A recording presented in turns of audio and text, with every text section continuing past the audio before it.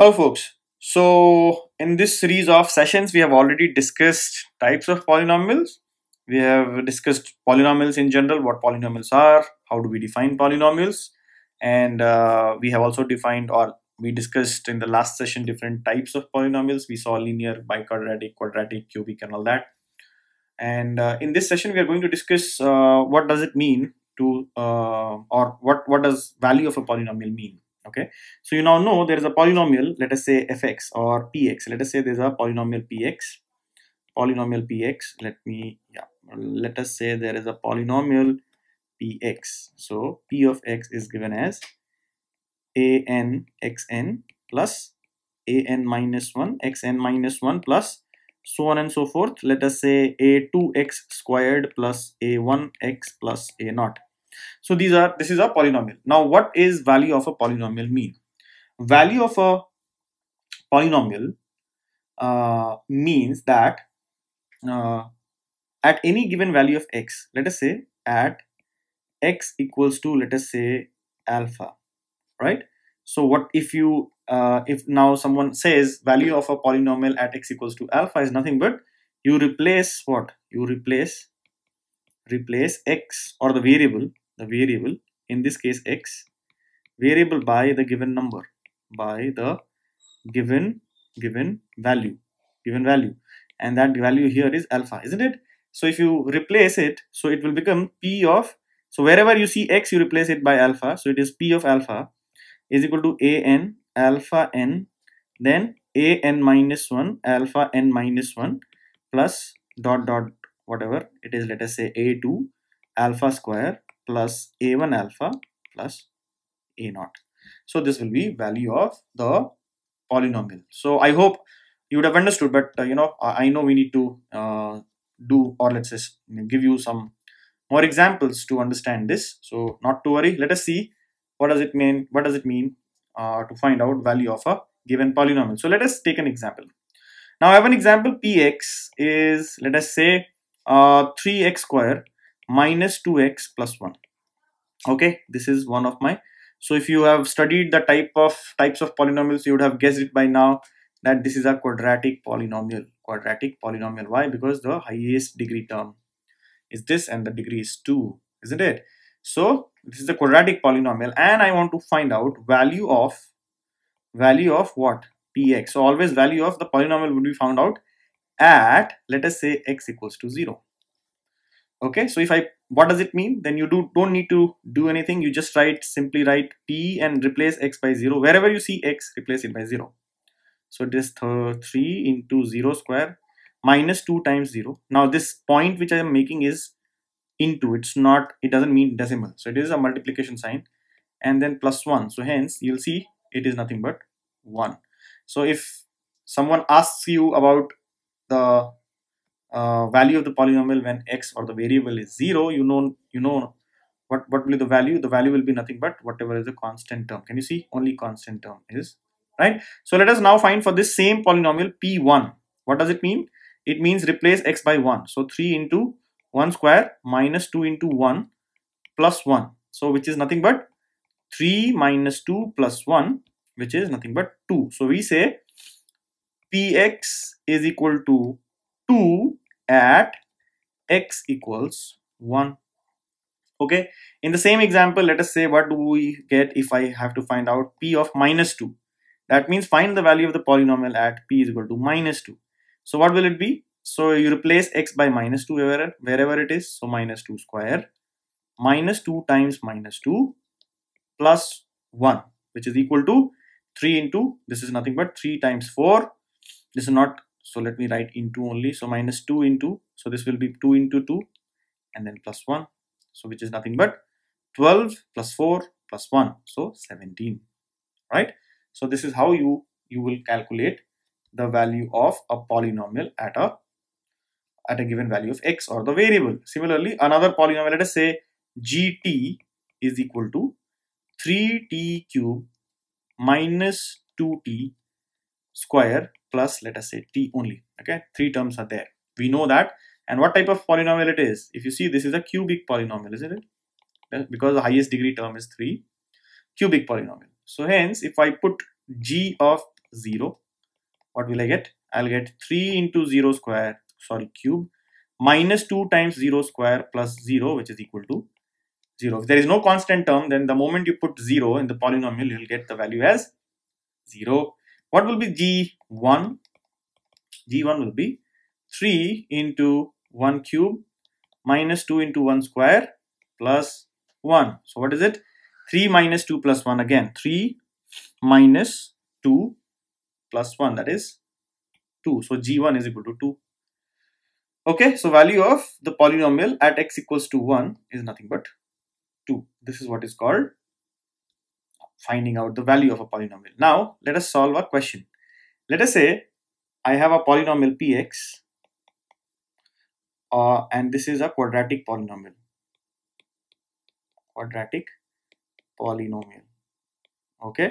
polynomial, and it is given that p0 is equal to 1, p of 1 is equal to 2, and p of minus 1 is equal to, let us say, 0. So you have to find the polynomial, right? So solution, how do we solve it? So let us say the polynomial px is nothing but ax squared plus bx plus c. I know that a quadratic polynomial will always be of this form, ax squared bx plus c, isn't it?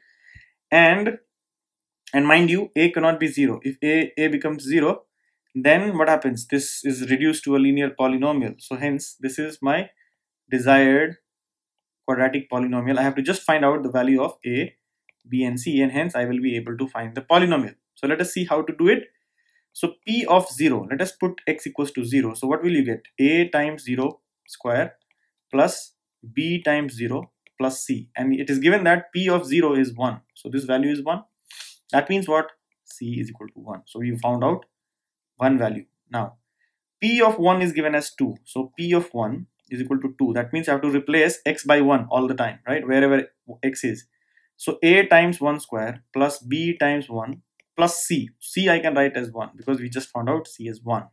So what do we get? A plus b plus 1 is equal to 2. That means a plus b is equal to 1. Okay.